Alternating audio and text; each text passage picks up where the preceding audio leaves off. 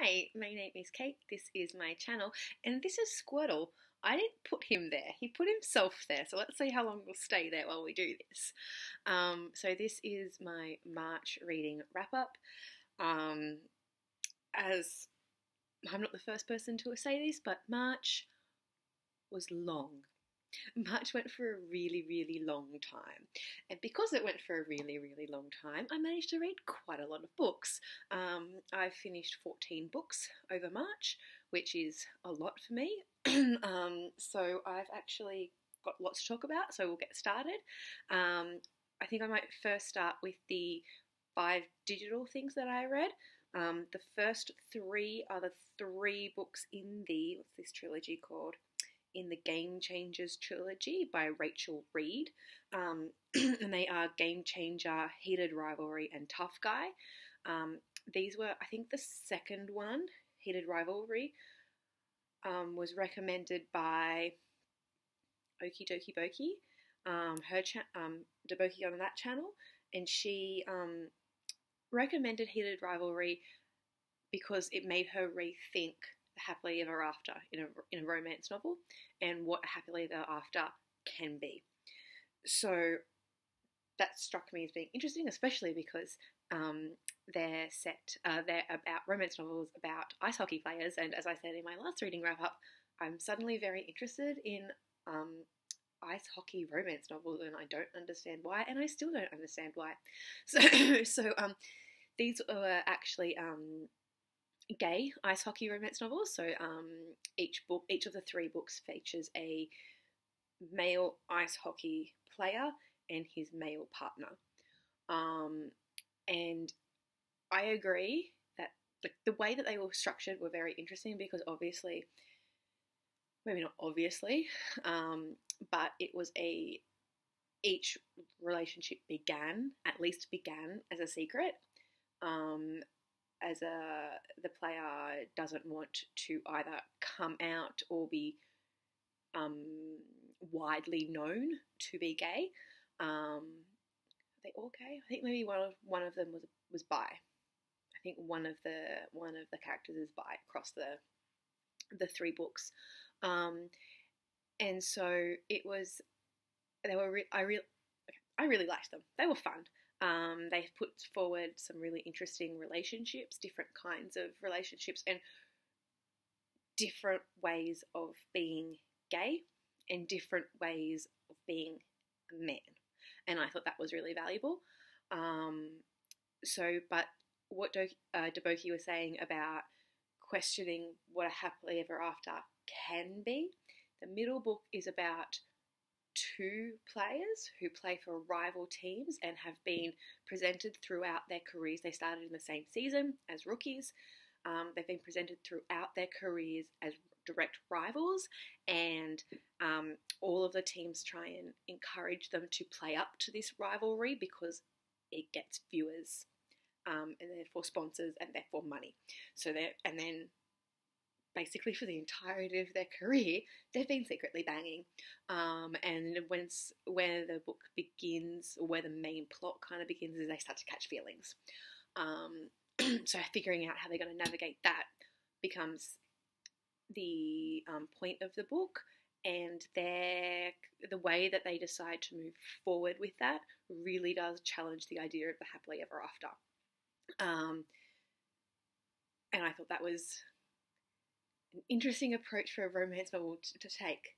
They don't break up, they're not miserable, but it's we will secretly be happily ever after, with the eventual hope of being happily ever after to the world, which, if we can.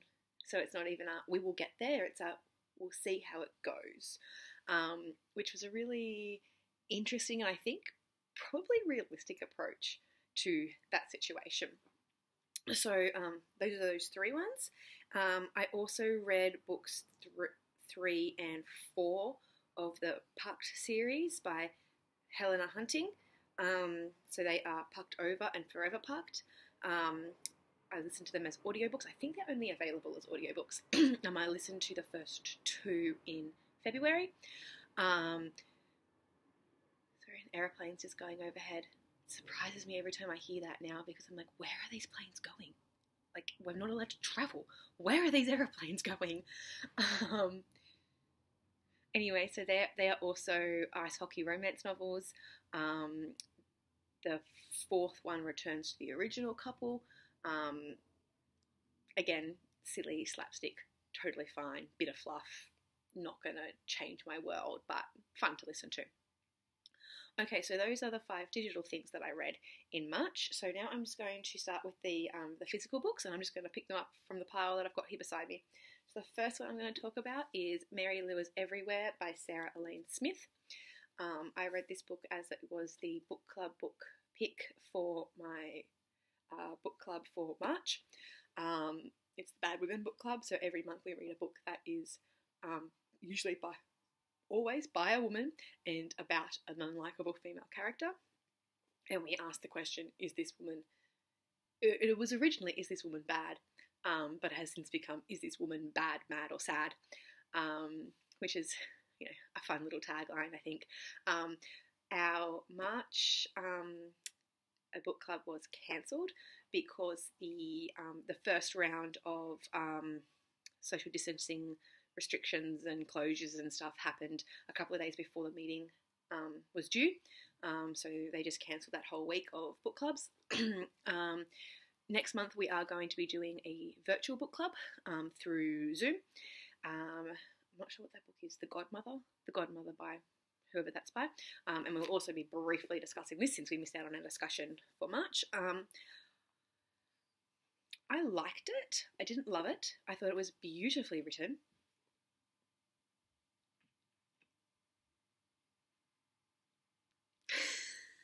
I thought it was beautifully written. And it was depressing. It sort of was set in the type of rural America that you don't often see. The type of rural America that is dirt poor and nobody has any expectation that anything's going to change, but there's not that reach for something to change either, because this is just how everybody lives, and it doesn't seem to occur to, at least to these characters, that life could be different. We just live like this. And I found that really sad, because I don't think they realised how poor they are. And it was very isolating. It felt very lonely and very small. And it felt like all of the neighbours were very distant. And I think it was before social distancing was a thing in this country. It was a thing before. It was a thing we had to do, or the thing that we had to think about. So interesting that I'm using those words. But the writing was beautiful. Although sometimes it did get a little bit much.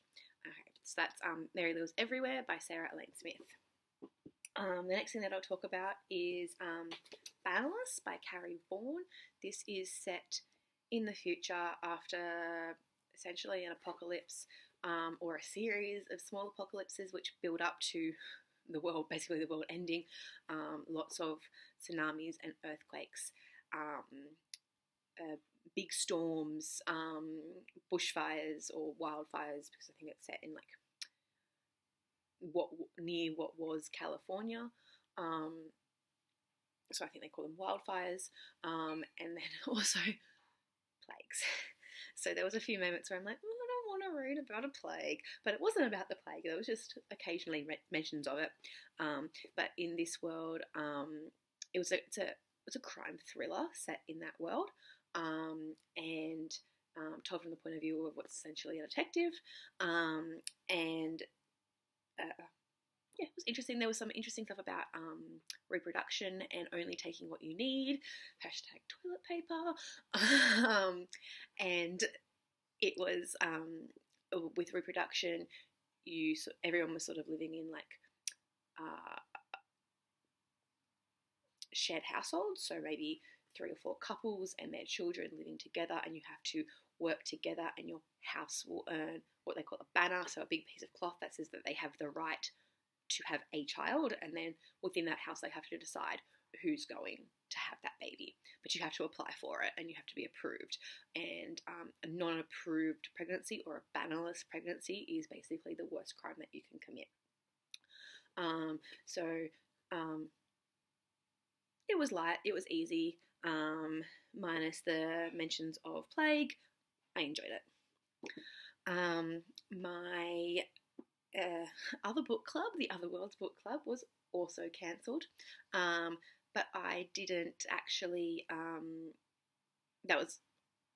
I had already finished the book when that was announced, and so that book was The Ninth Sorceress by Bonnie Wynne. This is published by a small Australian press, and it's from the first book in a series called The Price of Magic. It was a very stereotypical fantasy world with a very stereotypical fantasy storyline about an orphan who is like the secret chosen one. For like this much of the book, not a lot happened, and then in this much of the book, so much happened that I actually couldn't keep track of it. I actually couldn't keep track of what was going on, and it just went over my head because I feel like there were bits that I missed. So I don't think I would recommend it as a general rule, but you know, it was fine. Probably 14-year-old me would have quite enjoyed it. The next one that I want to talk about is my most recent finish, and that is comfort read. It's the 3rd time I've read this book. I just needed something hopeful and something about good people. And that thing that I picked was The Goblin Emperor by Catherine Addison. It's just about a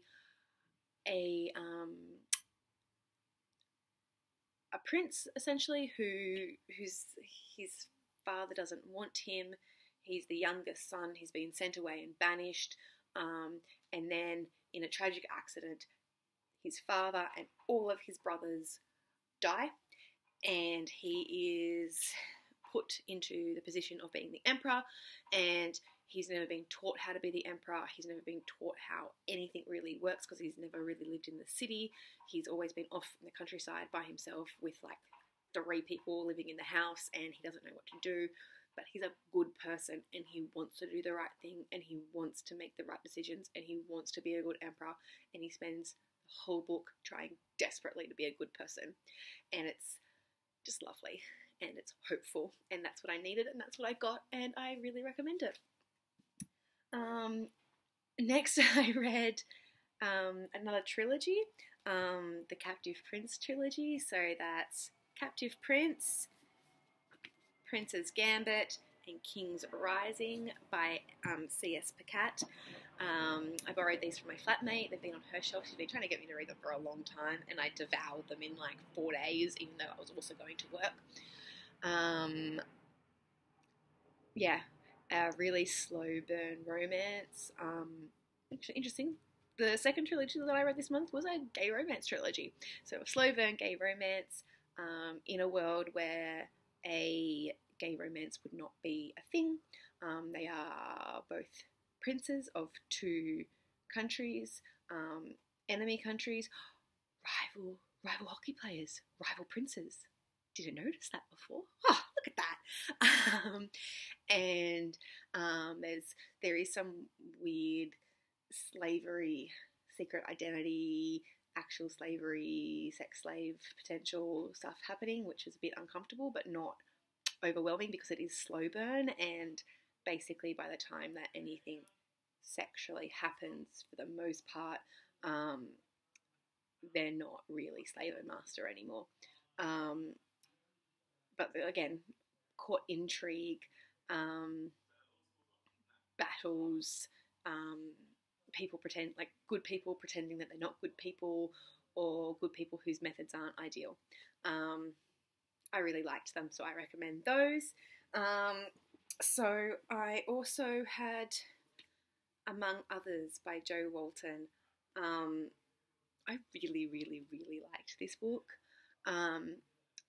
As I was reading it, I was sort of thinking, is this going to be one of those books where you get to the end and you're left wondering if there is actually magic or if it's all in the main character's head? But by the time I got to the end, I was like, no, the magic is real. Thank goodness, because I don't know how I feel about that. It was all a dream, kind of, or maybe they're insane endings. But essentially, this is a boarding school book where the main character, Maury, is sent to boarding school after a showdown with the big bad, who is her mother. She saved the world and now she has to get on with her life, and she's been sent to boarding school and she doesn't quite know how to cope with the world anymore, especially because during the battle her twin sister was killed, and so she doesn't know how to live without her sister. She doesn't know how to live away from magic, because in this boarding school there isn't really any magic around. The fairies aren't there, and she deals with it all by reading science fiction and fantasy novels. And there's just lots and lots of discussion about science fiction fantasy novels, and she goes to a science fiction book club and she has friends who read science fiction, and like it's just lists. There's so many books in there that she talks about and authors that she talks about that I'm like, maybe I should track that down and have a read of it. But it was really lovely, and I really recommend it, among others, by Jo Walton. And the last book that I read was a mistake. Not that it wasn't good. It was a really, really, really good book. I really enjoyed it. But this was definitely the wrong time for it. I started it just as Australia was announcing all of their social distancing restrictions and regulations and closures of various types of business because of coronavirus, and I didn't make the connection in my head about what was happening in the world and picking up and reading this book until it was suddenly very much in my face and really frightening. But I was already sucked into the book and enjoying it, and it became a little bit hard. That book is The Book of the Unnamed Midwife by Meg Ellison. So this book is told from the point of view of a midwife, and it begins as a plague, essentially, or a pandemic is hitting, and it's everyone's getting really high fevers, and as a general rule, everybody's dying. The people who recover are men. Women very, very, very, very, very rarely recover, and babies do not recover. Children do not recover. Pregnant women and women in labour do not recover. She's a midwife, and she's like, while this pandemic is going, I'm still a midwife. I'm still supporting women to give birth. I've attended 30 births this week, and not a single child has lived more than an hour, and no mother has lived. So eventually she gets it. She goes into her fever dream, and when she wakes up, there's nobody left. So she's sort of moving out. I think she's in LA, and she's sort of slowly creeping out of her house and figuring out what's going on, and it's only men. The only people who are there are men. And so because there are very, very few women in the world anymore, women are a hot commodity, and her life is in danger. She dresses as a man, and she travels around, and she figures out how to survive in this world. It's told, big chunks of it are told through diary entries, which becomes the Book of the Unnamed Midwife. Every time she meets a group of people presented as a man, she gives them a different name. It's sort of like her travels and her journey. Should not have read it. I should not have read it as coronavirus becomes a thing. It was beautifully written, very, very powerful, structured so well. There are 2 more books. I believe it's a trilogy. I will not be reading them for at least say 3 years after coronavirus stops. It is not a thing that I need to do to myself, and it's probably not a thing that you need to do to yourself. I mean, each to their own, but it's hard going at the moment. So, Book of the Unnamed Midwife by Meg Ellison. So, here are the physical books that I read in the month of March. Here they are. Look how big that pile is. I am foreseeing April as also being a very, very, very long month. I am still working.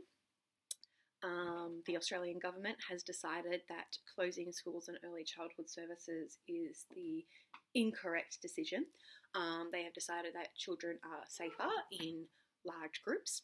They believe that educators will be safer continuing to go to work, being surrounded by large groups of children who don't understand social distancing and continuing to change the nappies of large groups of infants who cannot maintain social distancing, especially as they're getting their nappy changed.